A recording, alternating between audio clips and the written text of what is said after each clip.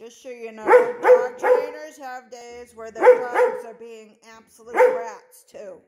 Who, me, says Shana? I'm an absolute brat?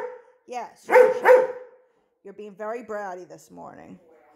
So far, she's attempted to bring me many pairs of shoes, which she's only supposed to do on request. Huh, Shana?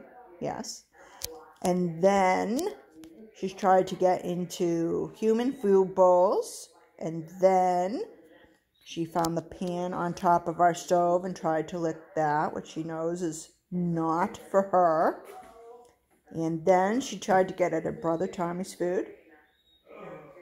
And then she broke her place when Stella came in, and she was in place in the first place because she was demand barking and doing all the naughty things I previously talked about.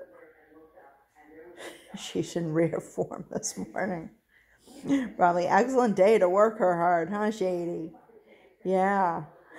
Look how cute she is. She doesn't get away with it though, huh? Well, she does get away with it, but then we start working. And at this point in my training in life, I choose to just enjoy my dogs, even if they're being naughty, not get upset about it, and they're pretty cute anyways. So I enjoy the naughty as well as the good. Huh, Shady? Yeah, you're not so bad, are you? You're not such a bad girl.